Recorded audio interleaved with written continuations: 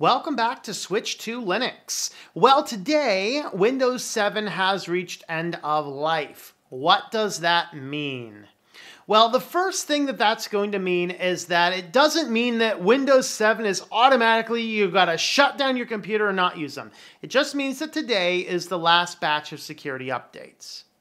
Now, ultimately, that means that from this time forward, you are not going to be getting the security patches that we will need to keep the system incrementally up to date. Now, does that mean you immediately have to stop using it today? No. Doesn't mean you have to stop using it this month. Probably not. It is not radically dangerous to keep using it right now, unless there is a huge major security vulnerability that comes out. But to be perfectly candid, if there is a huge major security vulnerabilities, Microsoft is probably going to patch it. Remember WannaCry? They pushed out a patch for XP for the first time in like 10 years. Because as of the statistics the other day, 39% of computers are still on Windows 7. Most people are not just going to throw away their system, go out and buy a new one, or push the upgrade button. Most users are going to keep on going. Now, I also saw another interesting report that Google Chrome is going to continue supporting Windows 7 for at least 18 months.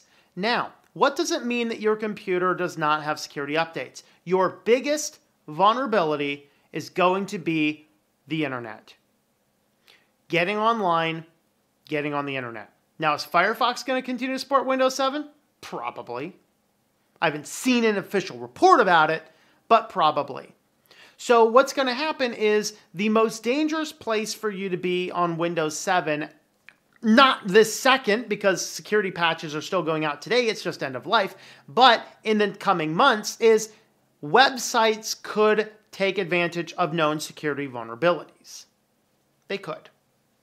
Okay, so with that, if you are being safe on the internet, you're not clicking weird and random links, you're using an up-to-date browser, you are going to be reasonably safe for the average person. It also means, though, you have to be careful with your email. Do not, and you shouldn't do this even with a patched Windows 10, don't open strange, weird, unexpected attachments in email. That is another huge attack vector. The attack vectors that are most dangerous, like the WannaCry, those are called worms. A worm is different from a typical virus in that a worm, the reason is it worms its way around the internet. It tests and pokes and probes at weaknesses.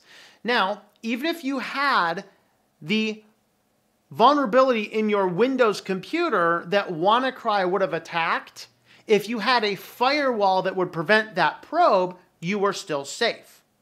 So that means if you are still connecting to the internet and you put your computer behind a good, strong, safe firewall, you're also safe for a while. There's no serious emergency to jump right now. It's just something to keep in mind. But you should have in the back of your mind a plan, because it is going to be soon that Windows 7 you're not going to want to be on for a lot of work. So what are your options? Well, option number one, the option Microsoft really wants you to do, switch to Windows 10.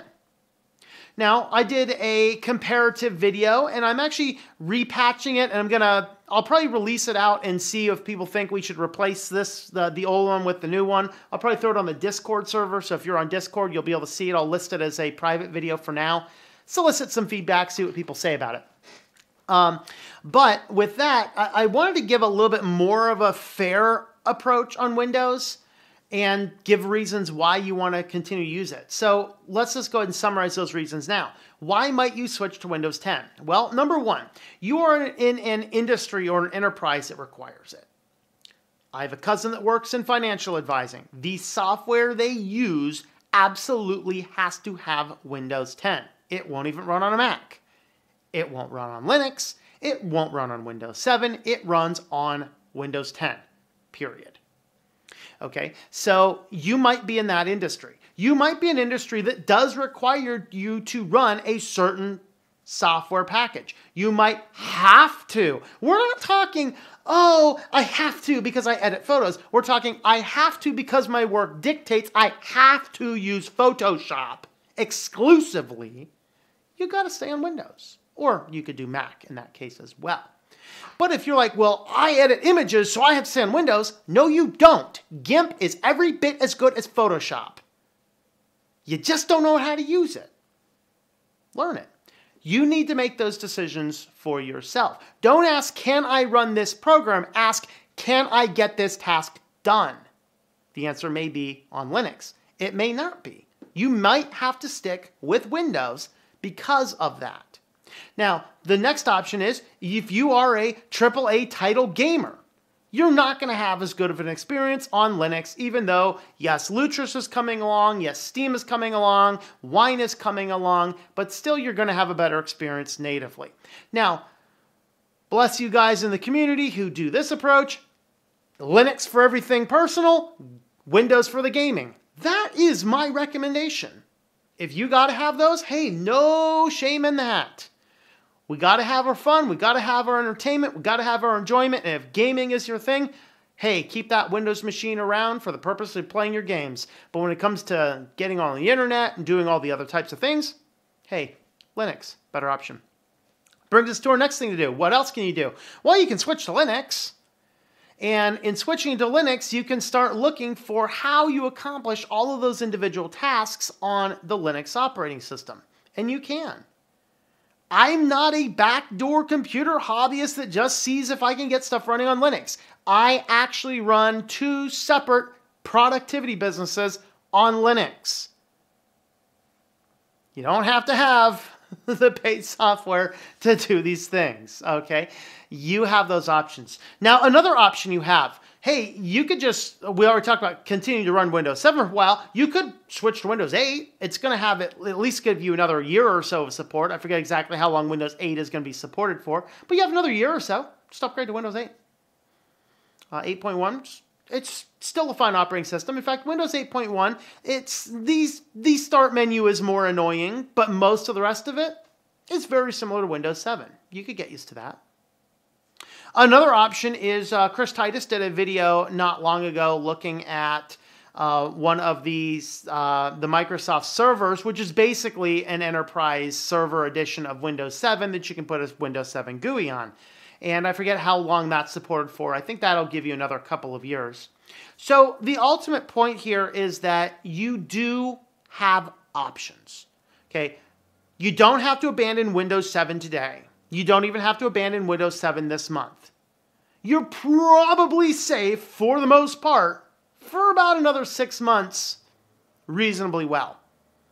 Possibly more if you have a really good firewall or if you are a very cautious computer user.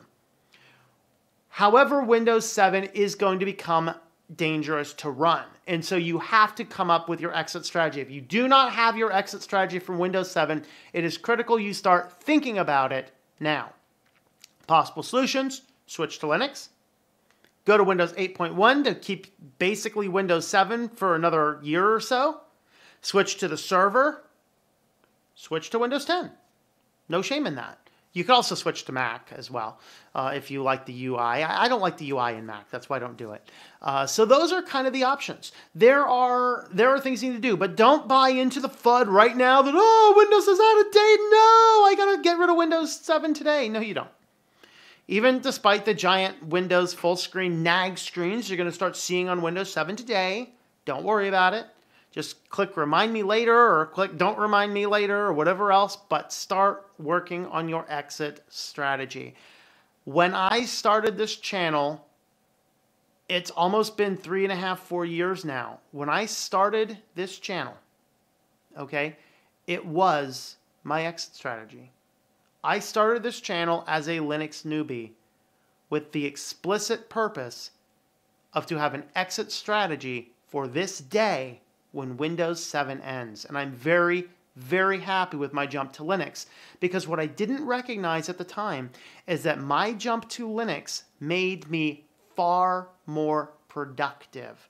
I would never have known about the productivity power in Linux if Windows did not pull its stuff and start becoming crazy spyware.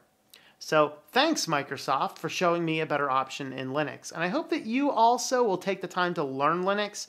Even if you can't switch to it, at least consider it in one of your options now that your Windows 7 has potentially installed its last updates. So let me know your thoughts on all this in the comments down below.